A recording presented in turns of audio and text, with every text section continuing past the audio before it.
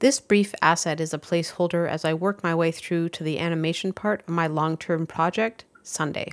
I created all the assets in Procreate, which in hindsight was a mistake personally, for two reasons. One, it's not vector, so pixelation was occurring despite the fact that pixelation was even worse in Dreams, where I started the whole thing. And second, the inability of Procreate to handle the transform outside of canvas boundaries. And the transform issue is not going to be fixed, it just is. It may seem a little silly working on Procreate for years, that sometimes when I'm in a depth of creative process, that I forget this.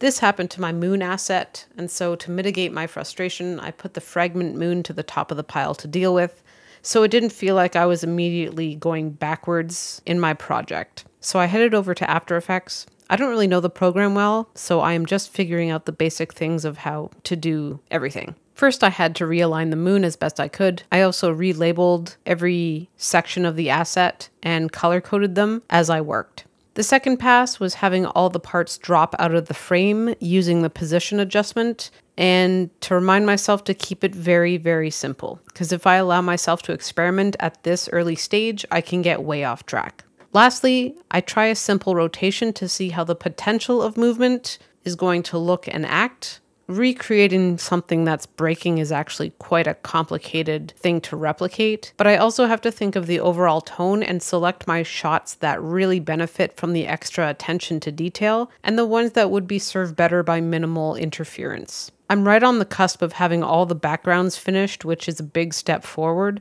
but I also can't rush how the entire thing is paced, which is largely going to take place on the final edits, where I have all my sound design, the music, narration, and all the images compiled. I try to take a philosophical approach to losses like my moon asset, telling myself it's leading me to the ultimate right choice in composition that's going to be way better than my initial work. But still, that never takes the sting out of having to rework something that you thought was complete. That's all for now. Thanks for watching, and I'll see you later.